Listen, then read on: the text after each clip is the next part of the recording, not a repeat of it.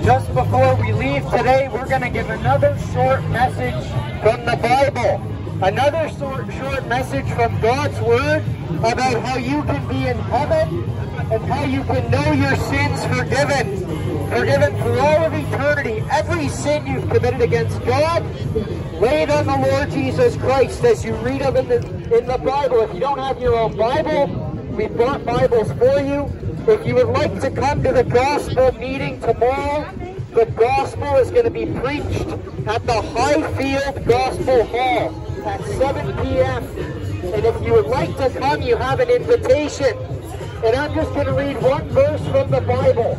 In Jeremiah chapter 17 and verse 9, the verse says, "The heart is deceitful above all things and desperately wicked. Who can know it?" Friend, that is God's description of every single man and woman in this world today.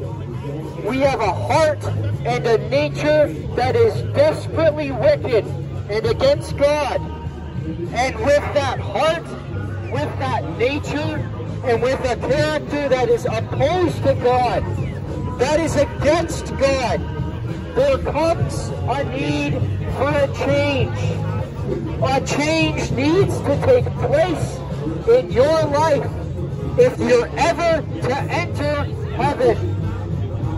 You cannot enter into heaven with the heart that you have, a heart that has been ruined by sin.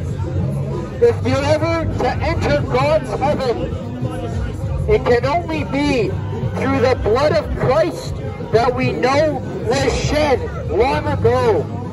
And friend, if you never put your faith in Him, you will go on following that same wicked heart, living and seeking those same things, friend, that are taking you down to hell. You're living in those things that are against your soul. And you're serving the God of this earth that wants nothing else but to see your soul perish. And friend, the devil himself seeks to keep men and women blinded in their sin. The Lord Jesus Christ came into the world to do the exact opposite, but to bring light to this world so that people could see their need of salvation, so that they could understand that there is forgiveness in the blood of Christ. And friend, the Lord Jesus Christ came and He did something. He did something in the open. The Bible says it wasn't done in a corner. It wasn't done in private.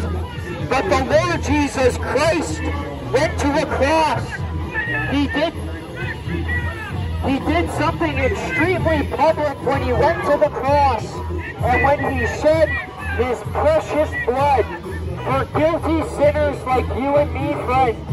Guilty sinners that are deserving nothing more than the judgment of God, but friend, that are receiving at this moment nothing more but the mercy of God, the patience of God, calling every worm, every person to repent of their sins. The greatest display of the kindness of God in sending His Son into the world to save sinners. But friend, there will be a time when God's judgment will be revealed against sin.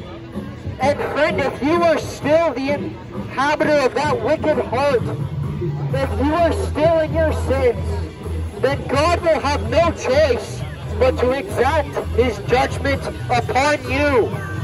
But friend, simply from the Bible, it is not necessary, based on the fact that Christ has borne your sin. Christ has borne the sin of the ungodly. And you can take that for yourself, friend. Through faith, you can come into the good of God's salvation. Through putting your faith in the one that died and was buried and rose again. Just like this book said it would happen. You're not taking a leap in the dark.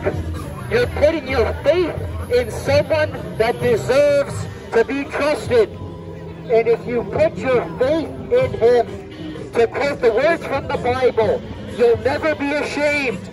You'll never be disappointed with Christ. He will satisfy the thirsty soul, the Bible says.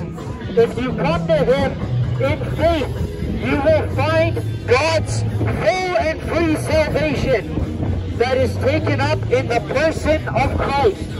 Again, if you don't have a Bible and you'd like a Bible for yourself, come and take a Bible.